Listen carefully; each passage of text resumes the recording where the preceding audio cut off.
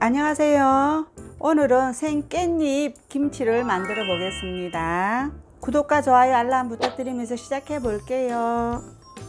깻잎은 농약을 많이 쓰는 채소 중에 하나거든요. 그래서 깨끗하게 흐르는 물에 서너 번 씻어서 식초물에 한 5분간 10분간 제가 담궈 놨다가 다시 또 두세 번 헹궜습니다. 그렇게 해서 물기를 다 빼서 이렇게 준비해 주세요. 들어갈 채소부터 썰어 보겠습니다. 양파입니다.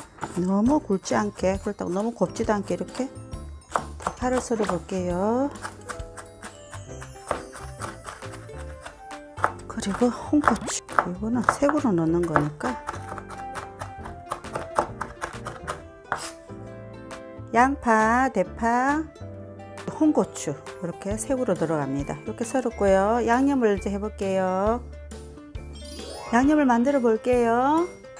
멸치다시마육수입니다. 그리고 멸치액젓입니다. 다진 마늘이고요. 다진 생강입니다. 매실청입니다.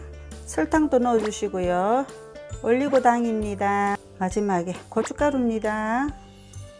잘 섞어 주세요. 간을 한번 볼게요.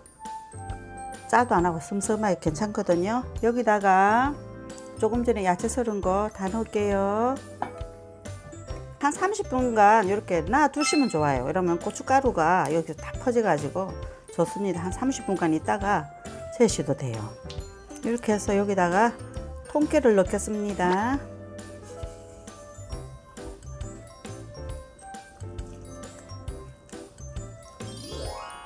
두세 장씩 이렇게 넣고 양념을 이렇게 해주세요.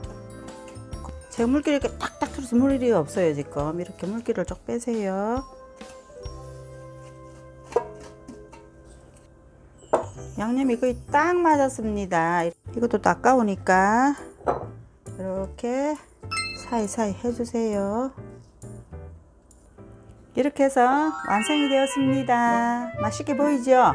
감사합니다.